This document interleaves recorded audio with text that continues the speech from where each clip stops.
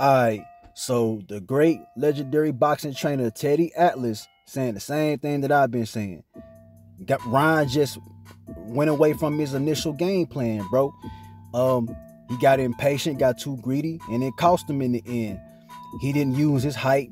He gave up on his jab pretty quick, and he just let Gervonta take advantage of it.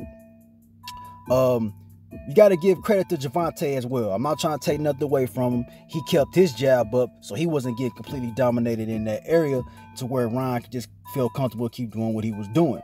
Ryan, I guess, like I said, he got bored, got impatient. He said so himself, and he just pretty much was just like, all right, I'm gonna end it here right now. That was just poor judgment on his part.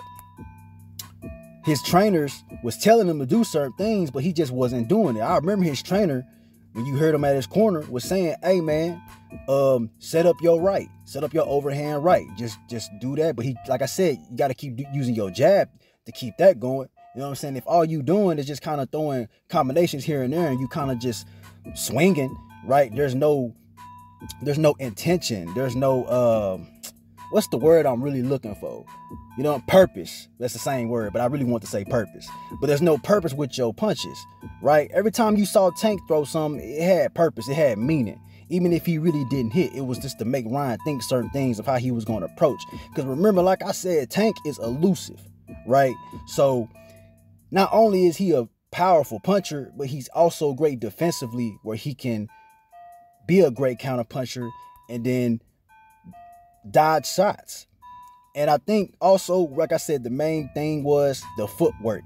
The footwork is what I think really won Tank the fight, because I feel like he was making Ryan uncomfortable by his toe placement, and Ryan couldn't really get his footwork going because he's probably not the most coordinated person. He probably really ain't got, you know what I'm saying, footwork like that if you really think about it, right? Tank is an athletic person.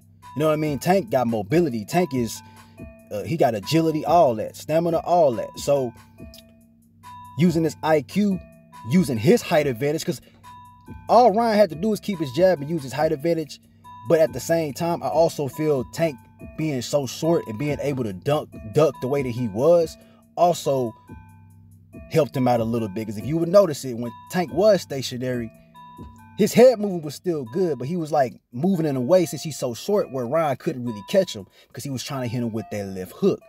So yeah, man, it was so many different layers to this fight, man. It wasn't just one thing. It definitely wasn't his injury, and it definitely wasn't the rehydration clause.